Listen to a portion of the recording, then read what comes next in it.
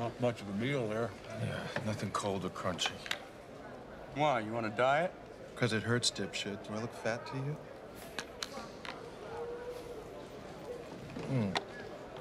God damn it. Oh, suddenly ice cream, croutons. It's like getting your gums raked. The fuck is that? They're probably recessive. My old man had bad gums. When's the last time you got a cleaning? I don't know, 5 or 6 years. I hate the fucking dentist. Don't fuck around with your mouth. My old man didn't deal. His mouth ended up a train wreck. How's you? I'd see Dr. Farage. You don't want to be slurping turkey milkshakes in middle age. Farage. I want some sand nigger's paws probing my mouth. You wear gloves now, you know, since AIDS came along. Oh. Jesus, how long has it really been? Well, aside from some cavities, you can see that 10 and 11 show significant recession in the gums. Meaning what? Meaning that surgery is recommended, and I would say sooner rather than later. What kind of fucking surgery?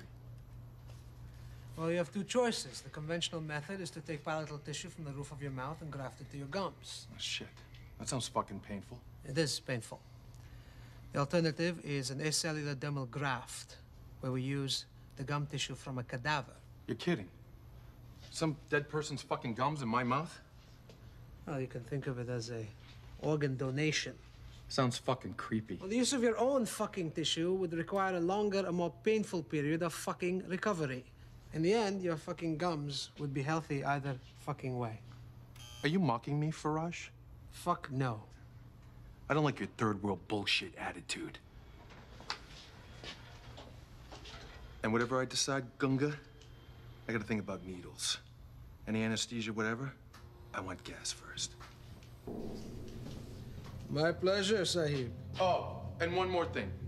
Being that I'm Aryan and you're camel shit, I'd appreciate if you wore 2 pairs of those plastic gloves. You know, the less contact, the better. Now you see why I hate the dentist? It's not their fault, Robson.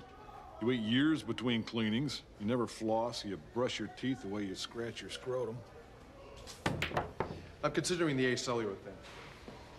All right, which one's that? It's like organ donation. If I need a liver, the donor be dead, right? True, but you don't need a liver. We don't see the liver. Oh, it said it's like a small piece of tissue. It's like right here. All right, can we just talk about something else, please? Fuck it. I'm going graveyard gums.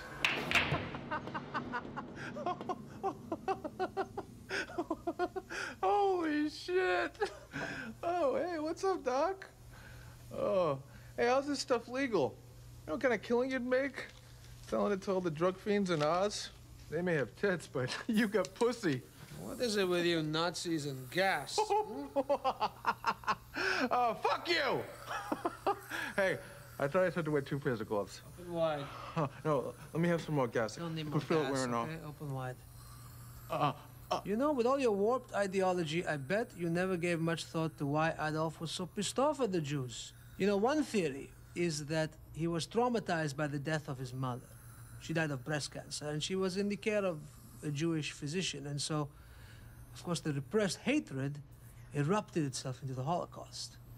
Now, another theory is that Hitler's father was the illegitimate son of a German woman and some obscure Jewish man. And so Hitler himself had impure blood. Huh. Oh, now don't make me slip, because if I do, we are both in trouble. You know, it's amazing. We don't even know where these gums come from.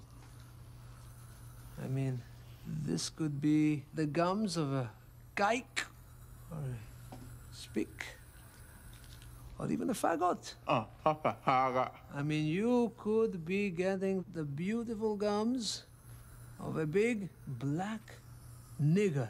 Huh?